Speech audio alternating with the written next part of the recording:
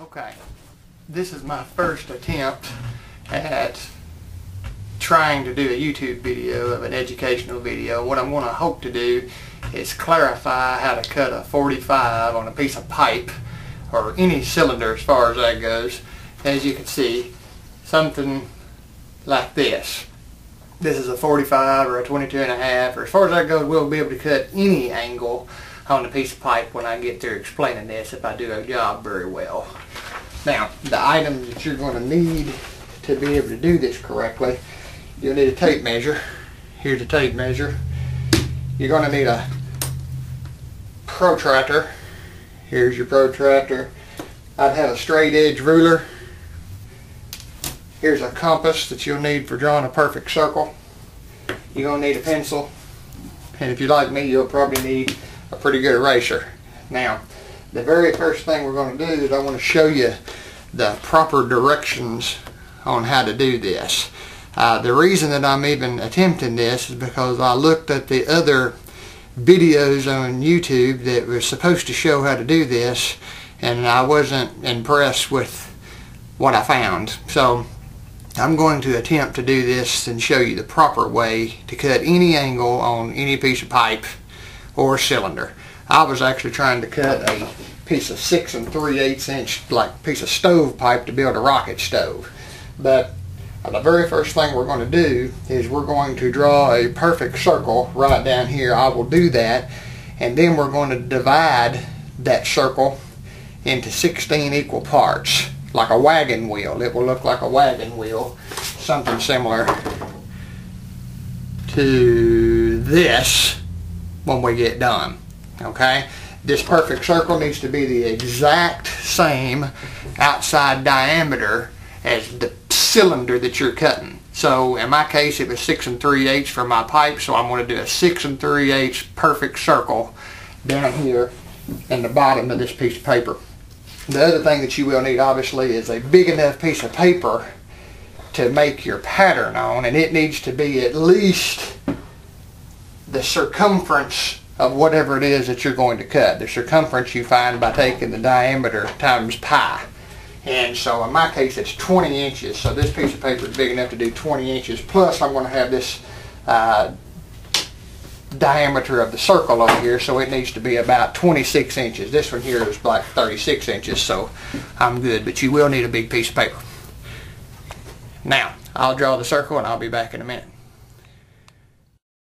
Okay, I told you that my pipe was 6 3/8, so I used my little handy compass here, and you've got to do obviously the radius, which would be 3 3/16, and then you make a perfect circle.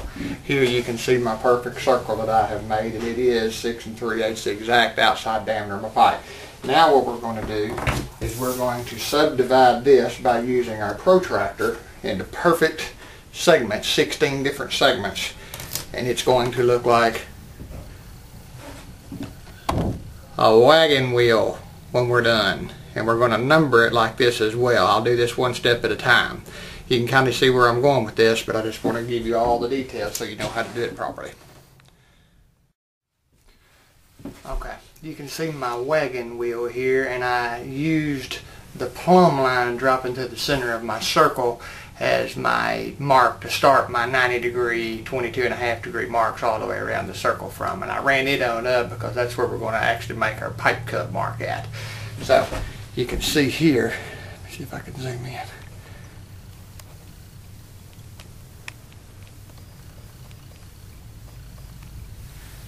Here is my perfect circle that is divided into 1, 2, 3, 4, 5, 6, 7, 8 times 2, 16 equal segments, and it's perfectly marked out using your little handy protractor. Here's the vertical line that we're going to go up here and actually make our pipe cut angle on. And it doesn't matter which angle you put on this thing. You could do a perfect 90-degree angle, or a 1 degree or 2 all the way up. I'm going to do a perfect 45 just as this picture shows, because that's what I was trying to make for my particular piece of pipe. But you might need a 62-degree angle to make something work. Whatever it is, this particular way of cutting pipe or a cylinder will work. So Now what we're going to do is we're going to go ahead and we're going to extend each of our wagon wheel lines, our wagon wheel spokes if you will, up vertically parallel. We're going to be parallel to our plumb line that we drop down through here. So you'll see when I get all these drawn up through here, they'll all be parallel to this. Now, in this picture, or in this image, you can see that I went ahead and extended my wagon wheel lines parallel to one another up the piece of paper.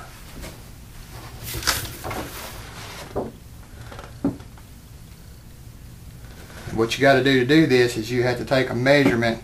You always start at your center of your wagon wheel, then you're going to have to take a measurement from the vertical line over to the edge of the wagon wheel, mark it up here with your ruler, and then straight edge it up that way that all your lines are perfectly parallel to one another. Now what we're going to do is we're going to draw whatever angle it is that we're cutting up here down in this fashion. If you was cutting a 1 degree angle, it would be like this, 10 degree, 20, 30, 45, whatever it may be.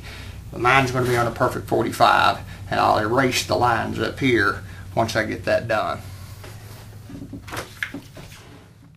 Okay, so I've drawn my 45 degree angle, and I have extended all of my vertical lines from my wagon wheel spokes up to the 45 degree angle, and then I've erased all the little ends so we have the perfect 45 degree cut on that.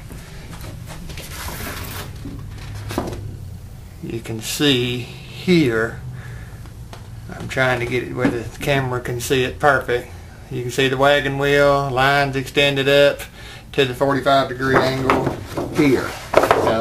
This seems like it's taken a long time, but this whole process probably hadn't taken me but probably about 5-6 minutes so far.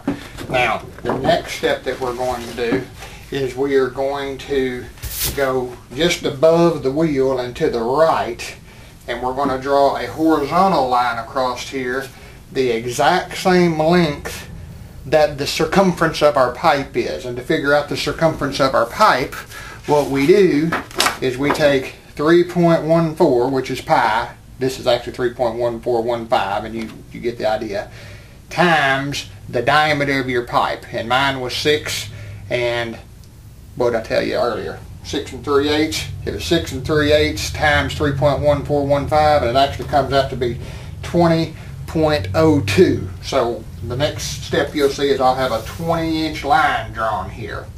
And then what we're going to do is we're going to subdivide that 20-inch line into 16 equal parts by halving it each time. That's the easiest way to do it. And so when I have the 20-inch line, it'll be divided into 16 equal parts.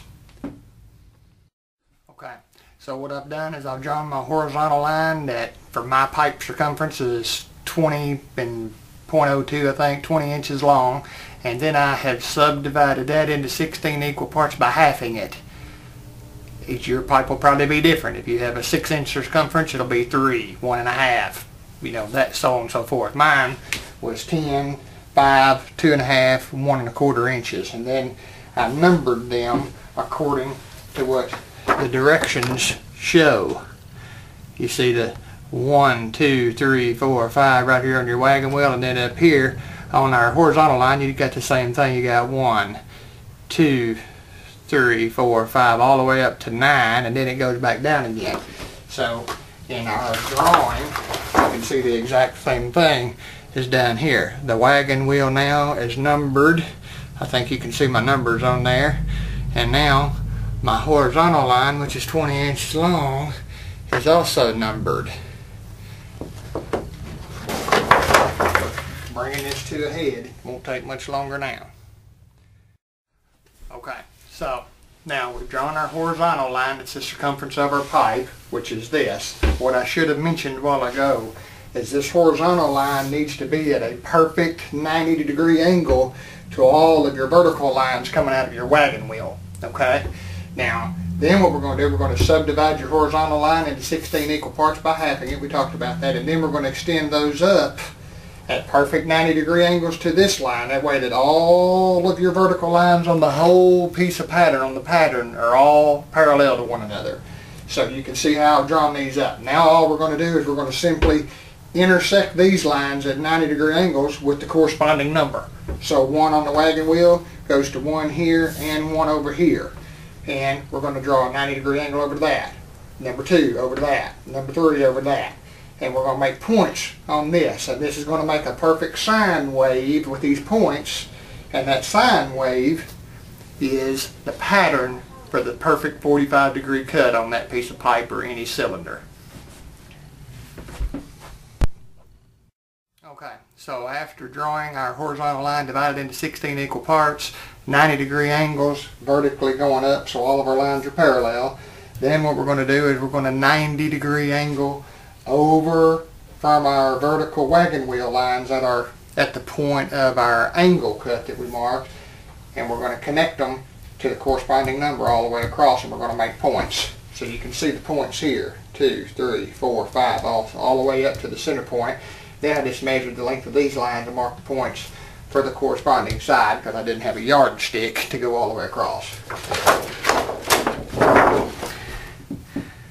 Here's a closer up view. Wagon wheel, vertical lines up to our 45-degree cut, 90-degree over to our sine wave points. And now all we're going to do is connect the dots on our sine wave, and we're going to cut that out. I'll connect the dots, and then I'll show you how to cut it out with the scissors, which is simple, and then wrap it around your pipe and you're good to go.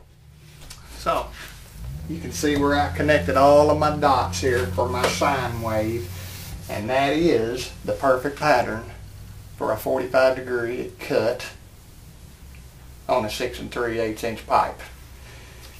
What's funny about this is that you thought that using all this protractor and compass and all this stuff that you learned in 9th grade geometry would never be used again. But little did you know, if you want to make a practical cut and make it perfect, this is how you have to do it. I'll cut this out and show you what the pattern looks like. Okay, and here you can see is my perfect 45-degree cut sine wave angle guide for a 6 3/8 inch stovepipe or any 6 3/8 inch cylinder.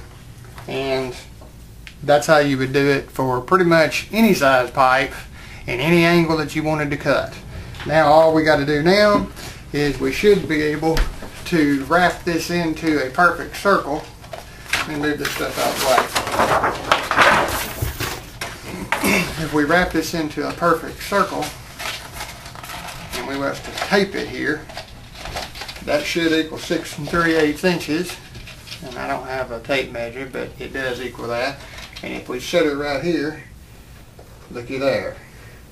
She sits perfectly flat at a perfectly cut 45-degree angle. And that's how it's done.